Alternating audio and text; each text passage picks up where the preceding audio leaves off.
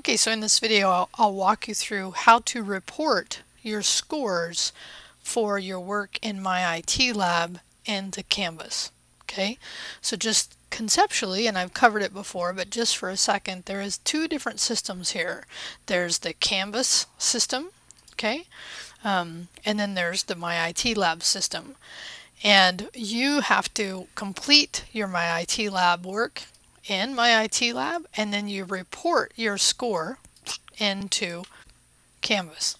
Okay, so in this case we're going to just do the first one, but this will apply to any of the items that you complete after this. So this video is really just for your reference whenever you're doing these if you've forgotten. Okay, so if you've taken my class another semester, this is a new process. I no longer do the old process from before. So if you've taken it before, make sure you watch through this one. Okay, we're going to do what's called a print to PDF. All computers now, especially Chrome browsers, have this option. So I'm just going to show you how to do that. And then we will submit the URL and we'll do that last. So now over in MyITLab, under course materials, what you will see as you complete work, and again I'm going to say this, you've heard me say this before, but the trainings really are there in order to help you do the exams. And you can see I've been playing around this summer doing the work and doing some testing. Honestly, you've probably heard me say this, especially for the Mac side, the students using Mac. The Windows side seems definitely much more stable. But in either case, we're reporting our first Chapter 1 exam. Right, not the training. You don't get the points for the training, although I will talk about other benefits to doing the training besides the fact that you get a better score, which should be your biggest motivator. Okay, so we'll just look at this one. So in here, once you've completed it and there's a percentage, here's how I want you to report it. You click on these, what we call the hamburger. Actually, normally the hamburger is actually up in here. This is a typical hamburger, but they have it here as well, so I'll call it that. And so the three dots stacked on top of each other. And if you didn't see that, matter of fact, it thinks I want to go in. So let me try one more time. So I'm going to get that menu, go down. And what I'm going to have you do here is not open it, but view submissions. Okay, now this is good to know, right? Too, is because you can report your highest score. So if you attempted it 3 times, 2 times, give me your highest one here. And you can see I started one, finished it, and then started a second one. Okay, so you click on the one you're going to report. So first you click into the word 2016, then you find the item you're going to report. Takes a moment here. You get a lot of detail, by the way. Really good to have all this detail in here. You can see where things happened as far as if you got something correct. What I really love as well, you can launch the training, right? Because remember, you can take this exam multiple times, so knowing which item you got incorrect is really cool. But regardless, once you're ready to report, right, so the score is 76.5, and I'll show you how to put that in, but in this case you also have to provide me a file. So you come over here to print, and that will print just this one, and then we're going to print a non-editable, meaning you can't modify it, PDF file. Include the headers and footers. This is just the default settings, and then just go ahead and click download. So what this is doing is taking that print, all that information that we were looking at over there on the side, and it's creating a PDF file and downloading it into your computer. Okay, so this takes a moment.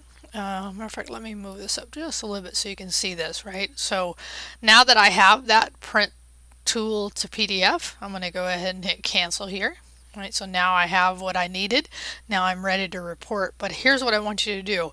And this is, I'm suspecting most of you have seen this, but when you download something in a browser, and again I recommend Chrome, you can click show all, and it actually shows you where that file is listed, and then you can just say in Finder, I think in Windows it's Find Explorer. Okay, so there's the file, right? So print to PDF. Print tool to, this is just the default name, so we're going to change this name. So I'm going to right click here and I'm going to hit rename. I'm going to call it Word Chapter.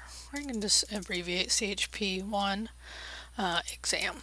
Okay, There we go. So now we've renamed it. So now we're getting ready to upload it. And I'm actually going to switch over to a different account that I have, and I'm going to go ahead and put the Explorer right on here. So I have this in a directory shared with Rio Waller, right? And now one thing, and I'm not going to make this a requirement, but if it was me, I'd do this just to have less or more organization here, is over in here I would create a new folder and I would call it MyITLab. Again, I'm not going to make this a hard requirement. And the good thing to know, if you do or if you don't do this, it will assume the sharing properties of whatever the parent is. So it's going to assume, it'll go ahead and share it with me so that I'll be able to see it. Okay, so if you do it this way, before you do the next step, click into that MyITLab. Okay, and you can see I've done a test one up here, but now I'll do it with you as well. So there's two ways to get this file up there. Okay, you can do file upload, so new file upload, or what I consider just the easier way is just from whatever Windows Explorer or on your Mac, your file Explorer, and just click and drag. And now I can put it in that folder. I could just put it here. So I'm actually going to put it in that folder. Again, I'm not going to make that a hard requirement. It's just an organization option. Good, good, good. If I double click in here, I will see that's my first PDF for MyITLab exam reporting. So now, the step you're going to do now should be familiar because it's the concept I taught you in the Hello World. So if I double click on this, right, this is where Google gives you a view of the file, but the URL is actually in the folder. And I've talked about this in chapter 2 classwork, so this is nothing new, but it's just good to say. So if you gave me this link, right, it's a few points off because it shows me the folder. Okay, so what you need to do is come over here to the hamburger, the true hamburger, open in a new window. Nice. And now you can see by looking at that URL, now you're giving me a link to the actual file. So I'm going to copy that. Nice. So now I have it. So now I'm going to go back in. Now the last step in reporting in Canvas here, we're going to submit the URL, right? And we're going to paste it. Right? Now in this case you could shorten it, right? But in this case I'm not going to because each time in this example they will be different, right? So just FYI. Now you can put any comments on this one that you want and then just hit submit. Okay? Alright, so that shows you how to walk through the process of reporting your MyITLab scores into Canvas. Thanks.